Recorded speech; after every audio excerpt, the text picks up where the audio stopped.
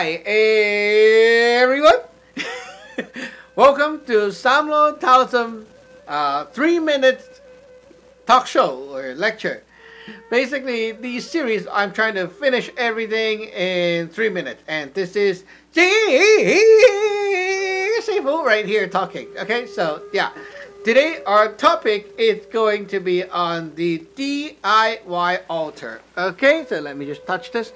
There we go. Okay.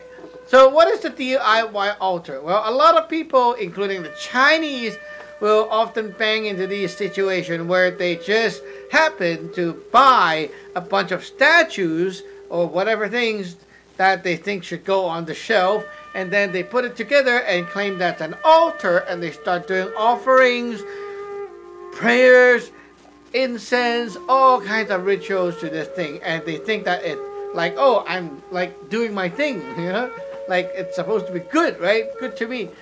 Well, the thing is, not all the time. Most of the case, it's actually quite a dangerous situation. And why? Well, what's actually happening right here? Well, naturally, everyone knows, like from whatever culture, it's the same, okay? You will know that somehow when you are okay right now, okay, you can invest your time, your heart, and your energy, and that like the energy that you use for hoping for a better future, right? You invest that into somewhere, such as the altar. And then, when you're facing difficult times, you can go and request help from this altar.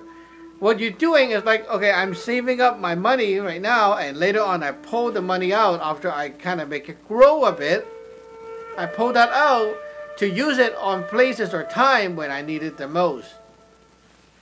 Well, the concept alone is fine. Like if there's no evil thing in this world, like as if we don't have hackers in this world, it's fine. But problem is, this world is not so peaceful as you think.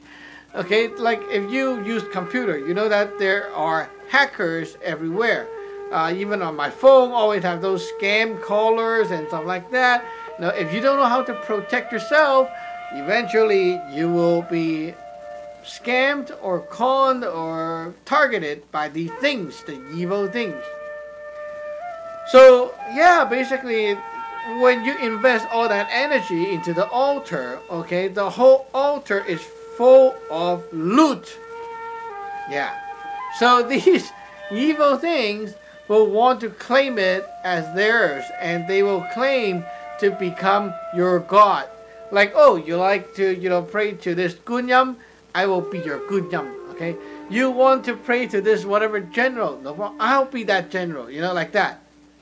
So they claim to be your god and freely take all that energy that you saved up for their own whatever purpose. Like, you know, just steal that stuff. Right? So, yeah, they basically just hijack your altar and steal all the loot. Oh my goodness, you know what? The timer didn't work. It failed to load. So I'm sure it's over 3 minutes. But anyway, so what happened if these evil crap steal the stuff? And like, how do I know that they are there? How do I know it's evil stuff inside? Well, next show we're going to talk about that. Okay? So stay tuned. We'll see you next time. Remember to comment, subscribe, like, share the video, and such. Okay? Here goes the magical remote. Ta-da!